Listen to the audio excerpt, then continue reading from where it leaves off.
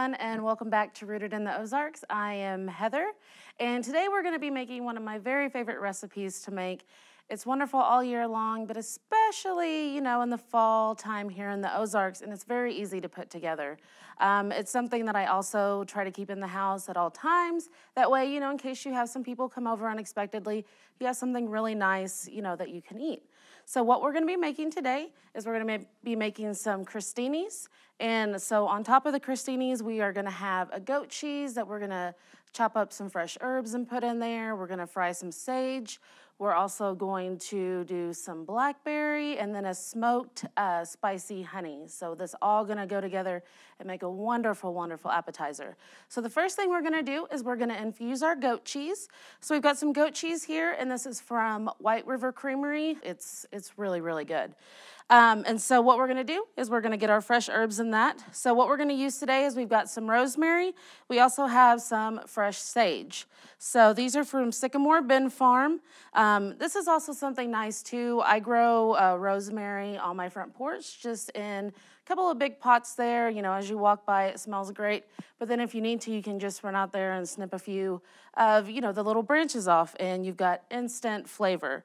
So we are going to take about 3 or 4 of these, depending on how much you like rosemary. And we'll do this one. And these are kind of on the larger side. So I think this might be good right here. And we'll save the rest of this. You can also dry it. So if you have, some left over that maybe you didn't use all of, you can just pop it into a paper bag, punch a couple of holes in it so it can get some ventilation, and sort of, just let it sit there in that. And these leaves will dry up. They'll fall off. They'll be caught in the bag so they won't be all over your kitchen floor. Then you'll have dry rosemary. So we're going to take the leaves off of them. And we're going to scoot that over here.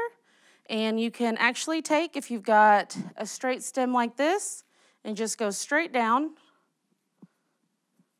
and pull those off of there. And we'll do our top portion here.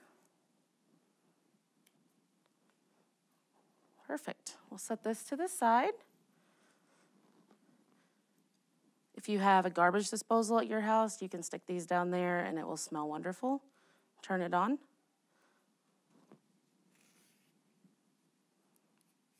So now that we have all of our rosemary leaves off of our stem, we're going to sort of gather them up right here in a pile. We've got one that made it through. We'll just pull the rest of those off of there.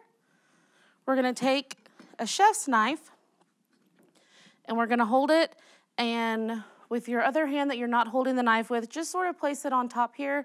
That way you've got control over the whole knife. And we're just going to do a rocking motion back and forth. So this is going to cut up your rosemary into smaller pieces. And it's also going to be a lot easier to chop it up. And we're going to actually infuse our goat cheese with this. We are going to put a little bit of the sage in there. We're not going to put as much because we're actually going to fry some sage up, and that's going to top this. Alrighty, so now that we have our rosemary done, we're going to do a couple of our sage leaves. So we have a beautiful bunch of sage here. And we want to keep the larger ones for our fried sage. So we're going to set those right over here. And we'll get some of the smaller pieces for this. So we'll take those. And we're just going to pull some of these leaves off.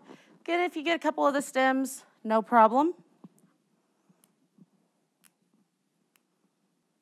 Okay, so we got those. We're going to do the same thing that we did with our rosemary, with our sage, as far as the cutting goes. So we've got them right here in the middle. And we're just going to do the rocky motion back and forth over our sage leaves. One more time. Okay, perfect. So now we've got our sage done. So we've got a bowl here. We already have our goat cheese in it. You want to let it set out for, maybe 15 to 20 minutes before you start doing this. Sort of let it soften up a little bit more. It is a soft cheese, but it'll just make it easier when you're trying to get your fresh herbs into it. So we're going to take our rosemary, sprinkle that in, as well as our sage. And we'll come back if we need some more of that rosemary there. So we're going to Set that there. We'll grab a smaller spoon here, and we just want to stir this around together. We want to make sure that there's no like giant clumps of fresh herbs on one side and, hardly any on the other.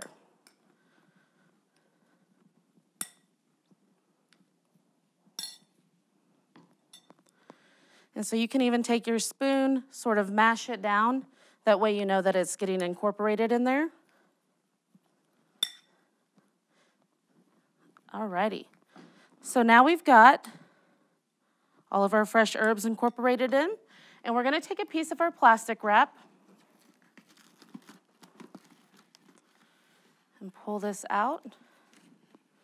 I'm still not that good with plastic wrap. I feel like that's when I will actually become a true adult, is when I can manage plastic wrap without messing it up. That wasn't too bad. So now we're going to take our goat cheese here. We're going to put it down on the plastic wrap. We want to make sure we get all of that on there. So we're going to pull our plastic wrap, and we're actually going to wrap this together. We're going to sort of form like a rectangular shape. That way it can infuse in there and, pop it in the fridge, let it chill. So what we're going to do, I like to try to get it on either the far side or the side closest to you, whatever you're more comfortable with. And we want to take and pull the plastic wrap over it. You might have to do this a couple of times.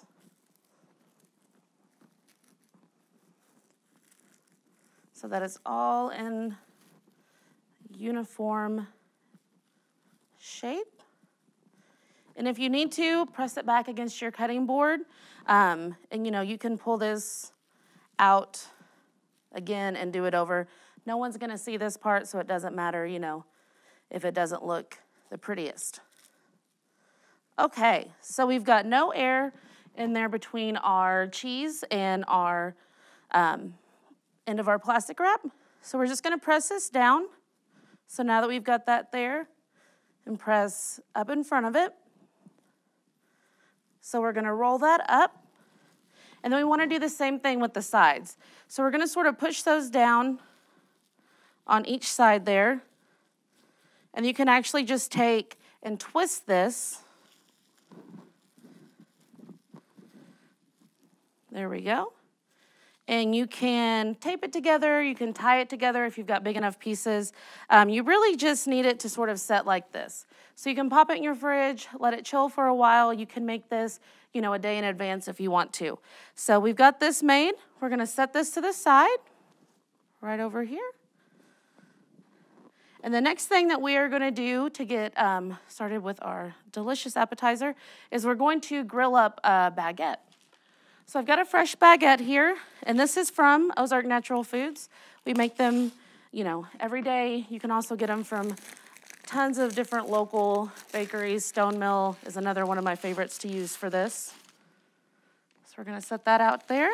So now what we want to do is we want to cut our baguettes up into crostini sizes. So crostini means small toast, so that's what we're making here. So what you can do too, what I like to do is I'll usually cut it in half and then I'll work on it that way. So we do want to cut it at an angle. We want as much surface space as possible that we can fill up with cheese and blackberry jam and honey. So what we're going to do is we're just going to slice pieces here at an angle.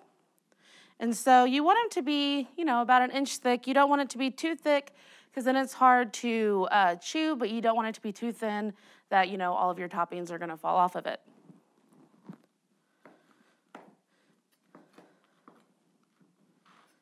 And so we just want to go through, cut all of these at an angle. And if you get some, that maybe is a little bit bigger than an inch, that's fine. You just don't want to go 2 to 3 inches there. Alrighty, and so while we are cutting this up, we're going to go ahead and turn on our skillet here. And I've got a cast iron that I'm going to do these in. It's my favorite to do. It gets super hot. Also, if you have one that has the grill marks in it, it's even better because then you can get those beautiful grill marks. So we're gonna add just a little bit of olive oil to it and let this get hot. Let's add a little bit more. And then we've got a silicone brush here, and we're actually gonna brush on some more of our olive oil on top of it.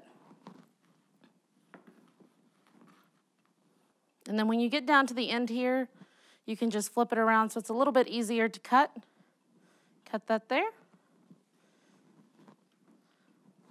And go ahead and cut this end off as well.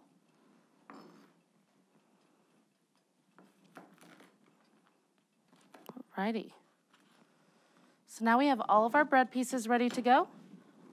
I'm gonna take this oil here, swirl this around. You can also bake these if you would like to do that. You know, just same thing, do your olive oil brush on there. Pop it in the oven and let it bake, I would say 5 to 7 minutes. I would do it at 350, just keep an eye on it, you know, make sure that it's not burning. So we're gonna test it out. We're gonna put one right here, see, and we're not quite there yet. So we're gonna set that here.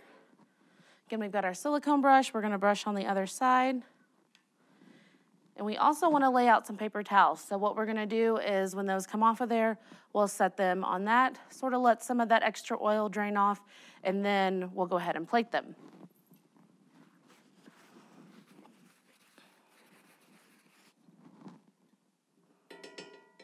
Okay, I think we are ready to go now.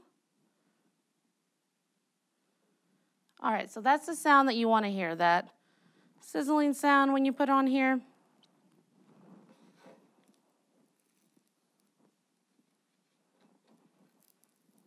Alrighty. So we want to have enough in here, you know, that we can get quite a few done at one time. We also don't want to overcrowd it. So let them have a little bit of space. That way it's easier to when you are working with it. Alrighty, so this is our first one that we put down. So we're starting to get some beautiful color on the sides here, which is what we want. We want it to be nice and crisp.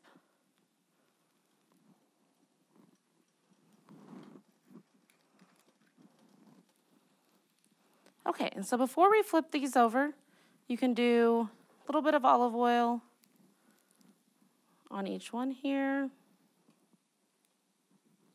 Alrighty. Set that right here. We will go ahead and we're going to get this flipped over. And I'm going to go ahead and move some of these other ones that were on the side, didn't get as much heat, closer to the middle here. Okay, this one's good too. And it's really to your liking. You know, if you want them to be a little bit darker, you can leave them on there a little bit longer. If you basically just want to get them hot and get some olive oil on there, you can also do that. We'll go ahead and get these taken out. They're good. And let's go ahead and move our skillet around. Get some of that oil underneath of that bread. We'll go ahead and move these around as well after you initially get them on there. That way, you know, you can get nice coloration on it. All right, so our last couple pieces that we have in here are done. We're gonna go ahead and set those right over here.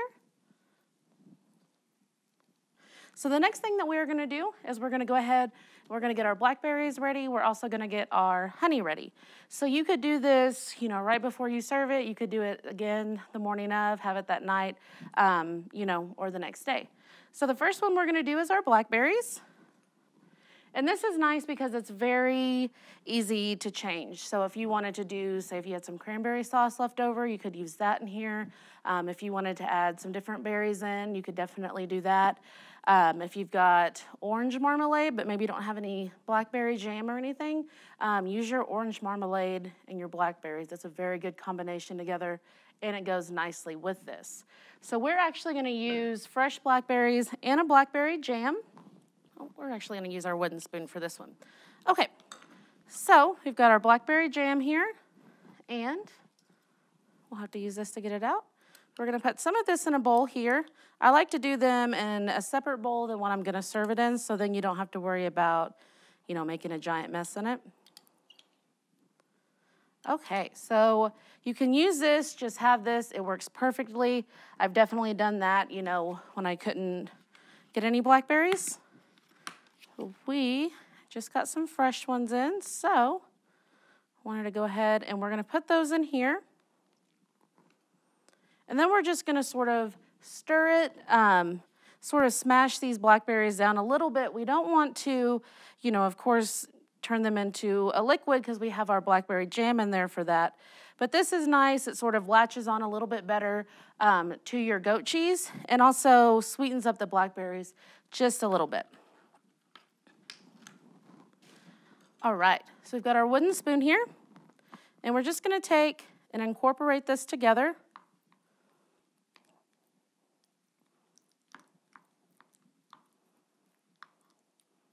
And two, you can, you know, just take your spoon, maybe just smash them a little bit. That way it makes a little bit easier bites to bite. It's not a giant, you know, blackberry with everything else you're putting on here. All right, so now that we have our blackberry jam done, we're gonna set that to the side. And the next thing we're gonna do is we're gonna make our honey to go in here. You could use, you know, any type of spices you want to in this. You don't even have to put any spices in it. We are gonna be using red chili flakes, give a little bit of spice. We're also gonna be using a smoked paprika. So a smoked paprika is also known as a Spanish paprika. It's not gonna add any heat to what you put it in, but it's gonna add this wonderful, complex, smoky flavor. And it works so nicely, you know, with your bright flavors of your goat cheese, also with the blackberries, and it pulls in nicely with your sweetness from your honey. So we've got our honey right here, and we are gonna use half of a cup.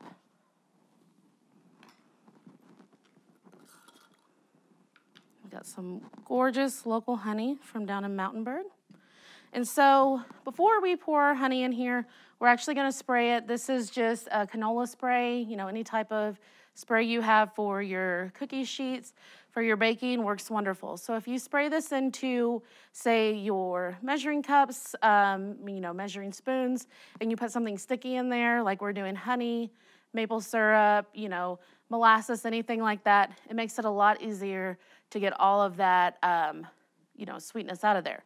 So, without it sticking too bad, we're just gonna spray in there. We're gonna pour our honey in.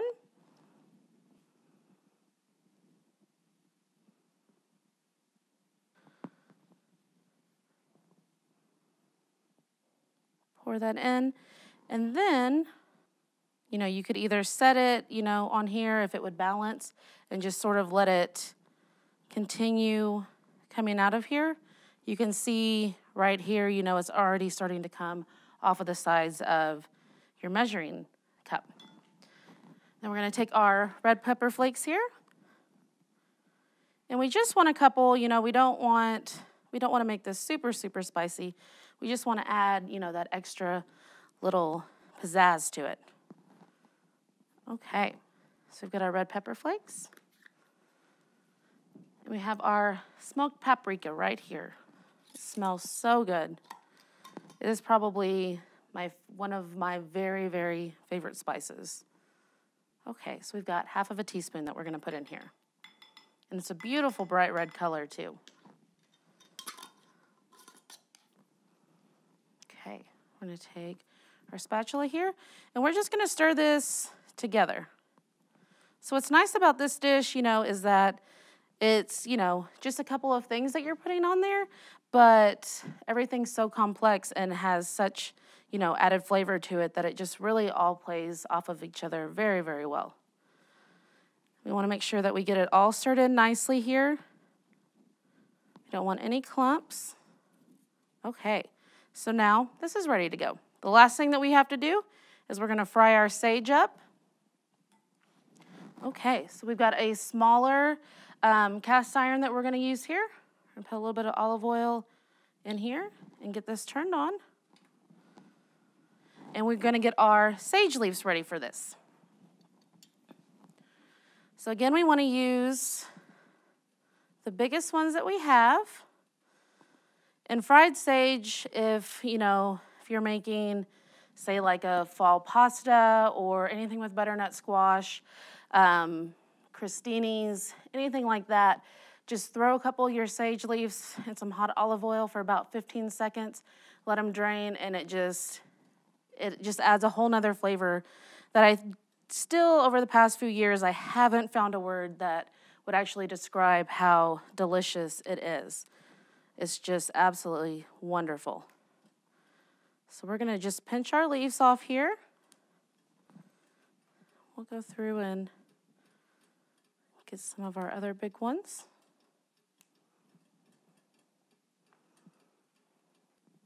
A lot of sage in that bunch there. Okay. So we'll set this here. And if you've got, like a stem that you can sort of, hold on to from a distance so you're not, sticking your hand down on a hot skillet, you can use that to test and see, if it's ready to go. So we are almost there.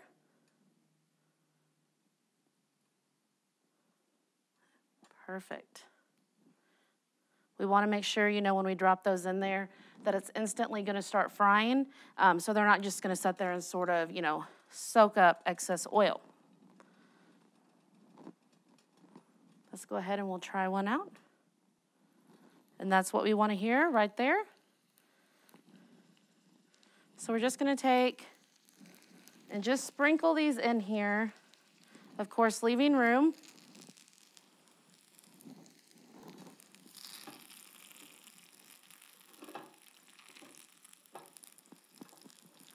Move it around here too. You don't want that to be directly on there without having, any oil underneath of it. So we're going to take, again, some paper towels here because we're going to remove these and let them drain. So we'll take those off. And you want to get them off, before they start burning. As they sit and sort of drain and cool down out of the skillet, they are, just crispy and, oh, they're so good. And they're beautiful, too. So that's another added bonus. All righty. Go ahead and take that, lower that down.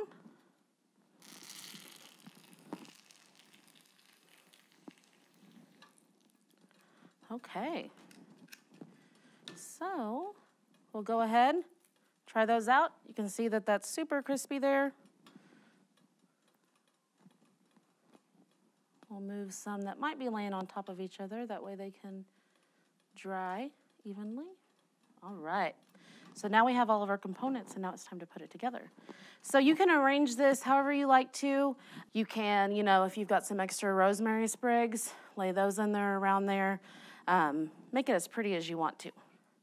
All righty. So I've got some gold bowls here that we're going to put some of our stuff in a few different plates.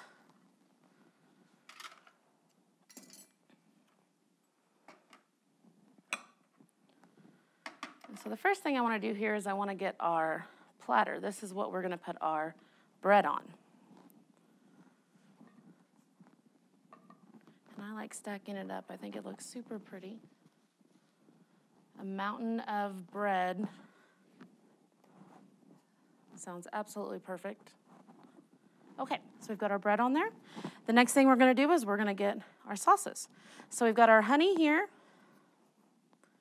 And you can see it's turned this beautiful reddish color, from our smoked paprika that we've added in there. So we're going to take and get all of that out into a small bowl. You can also add some more honey in there too if if it's a little bit more flavorful than what you wanted it to be. Alrighty, perfect.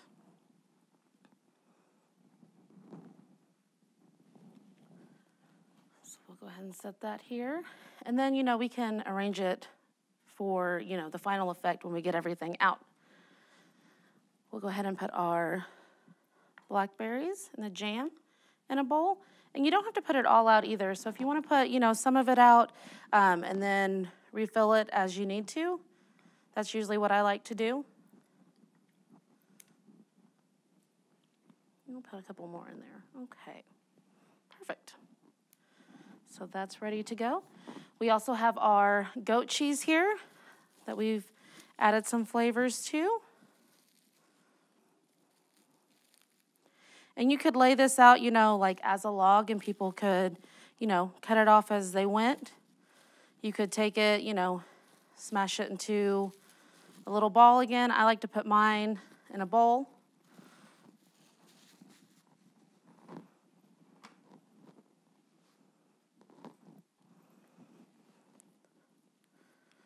This spoon here, we're just going to smash this down. That way those flavors can still infuse there, and people can, you know, get down in there with a knife or a spoon and get a good chunk of it out without getting a lot of air.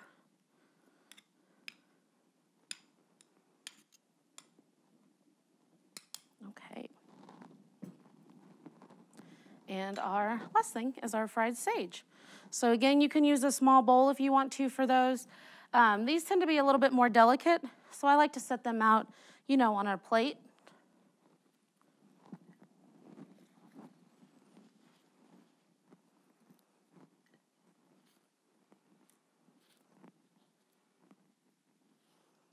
Okay, so now we have our sage done. So ideally what you want to do is sort of have it arranged to where the order, and you know, you want people to make their crostini. So of course we want to have our bread down first. So that's going to be right here. The next thing you can do is you want to put your cheese on the bottom, sort of give it that layer, you know, of the funky goat cheese, you know, the nice fresh flavors, and then add everything else on top of that. So you can keep it in the center here. You can move your bread over a little bit. You know, have your goat cheese right here. The next thing what I like to do is you're gonna do your blackberries. That's a little bit heavier than everything else. So that sort of sets on there, and then you drizzle the rest on top. So, we'll stick our blackberries here. You know, stick your honey down here, and maybe sort of have your sage, you know, down there at the very end. Of course, you want to have utensils in there so people can get the food out. So if you have, you know, the honey dipper, you could go ahead and stick that in there. That's beautiful. We've got a little cheese knife here we can set. And then for the jam, you know, you can just have a smaller spoon in there. And then you can either, if you've got a pair of small tongs, sort of set that by it. You know, if not, you can do your larger ones. Or again, you know, just a spoon is fine, just something that people can, you know, actually grab one of those out of there with. And so now that we have our beautiful setup here, we can take one of our baguettes. We'll get some of our goat cheese here. You just want to get that on top of there. Of course, don't leave any of that surface space. We want it all covered with the cheese. Okay. Take some of our blackberries. We've got a beautiful fresh blackberry in there. Get some of that jam as well. Okay. We got some of our honey here. Sort of drizzle that on top. Go ahead and set this one down. Then we'll take a piece of our fried sage. That goes right on top of there. Thanks so much for watching Rooted in the Ozarks today. We are so fortunate we live here in the Ozarks. We have so much locally sourced food. I encourage you to find as much locally sourced food as you can wherever you might be. And until then, keep it rooted in the Ozarks.